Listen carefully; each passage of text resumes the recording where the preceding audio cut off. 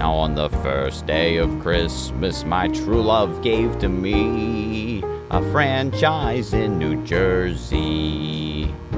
On the second day of Christmas, my true love gave to me syphilis and a franchise in New Jersey. On the third day of Christmas, my true love gave to me.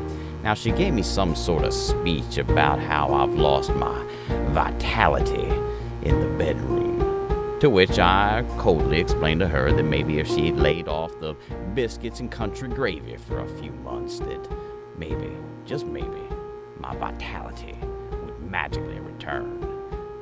Syphilis and a franchise in New Jersey.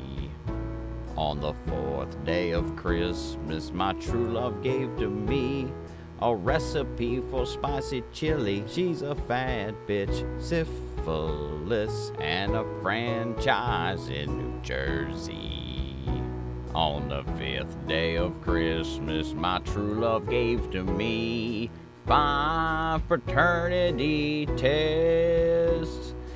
That chili recipe, and you know what, this is really kind of bugging me now, because I just can't get over the fact that my wife, the one who says that I have been depleted as a man, who depletes my bank account on a daily basis, has the gall and audacity to claim to me that my penis no longer functions in the way a man's penis ought to function in the bedroom.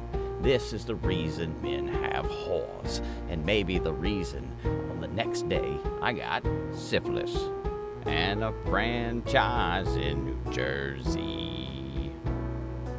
Are we still doing this goddamn song? There's 12 of them? Son, the only thing there are in the Colonel's book are 11, and we ain't going there today. How many days of Christmas? 12, son of a bitch. The only people that celebrate that many goddamn things in a holiday season is those stinking Mohammedans, and there's a reason they're back there in the 5th century.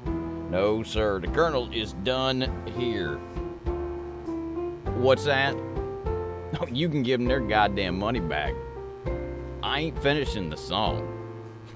You can kiss my white hairy balls.